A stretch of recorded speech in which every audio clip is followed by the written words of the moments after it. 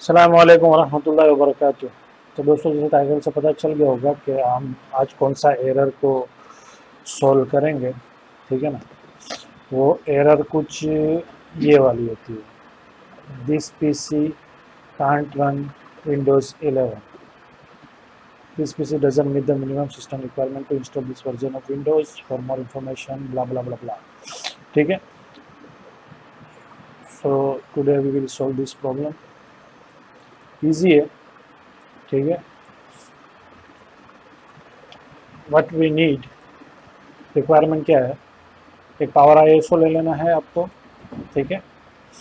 और एक Windows 10 download कर लो, या आपके पास होगा विंडोज़ 10 का ISO file, Windows 10 ISO.ISO file आपको चाहिए। ठीक है। और पावर आईएसओ को डाउनलोड कर लेना है हमको। अब सबसे पहले और अपने को रिक्वायरमेंट क्या लगेगी, USB फ्लैश ड्राइव, जिसमें हमने विंडोज़ 11 को इंस्टॉल किया। We need Windows 11 flash drive. ठीक है। तो पहले इसको इंस्टॉल कर लेते हैं, पावर आईएसओ। यस, लिंक आपको डिस्क्रिप्शन में मिल जाएगी।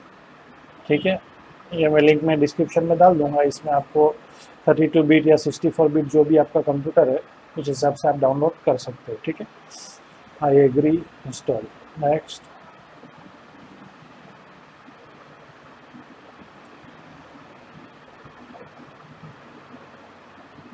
कुछ नहीं कर देना है, खाली क्लोज दे दिया हम।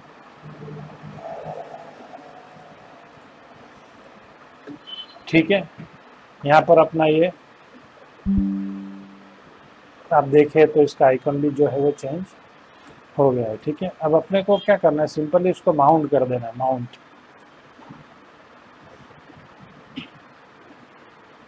Power ISO and set drive of numbers. Okay. And one drive,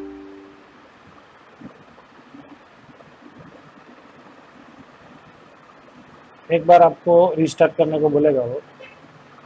so let's restart.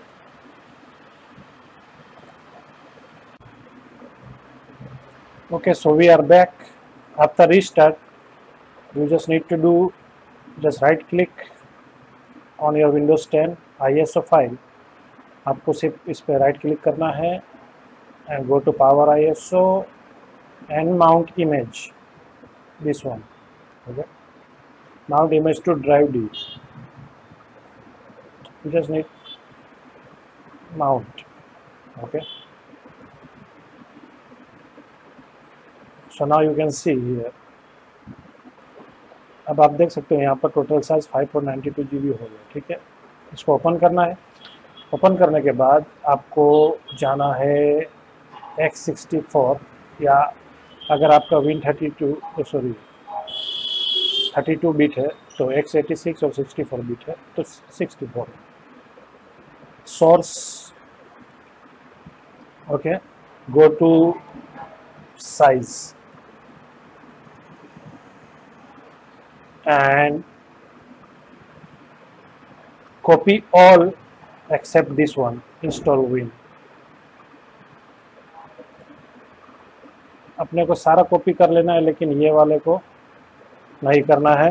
Control A, control uncheck, control C, और you can copy and now go to your disk, Windows 10 disk, Windows 11, sorry, Windows 11 disk which you just created. Go to sources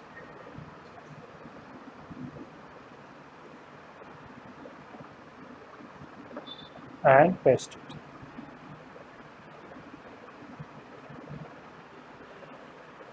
यहाँ पर आपसे replace के लिए पूछेगा, ये पूरा complete हो जाने देना, एक बार रिप्लेस के लिए पूछेगा और आपका काम हो गया। ठीक है।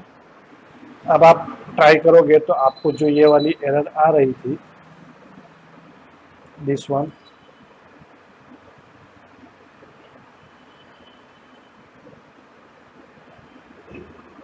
this error will no longer you will show. ठीक है, I am cancelling this because I don't need this, I already copied. ठीक है, तो अगर आपको वीडियो पसंद आया तो ज़रूर से लाइक कीजिए। बाय बाय, टेक केयर, अल्लाह हाफिज़, अस्सलाम वालेकुम।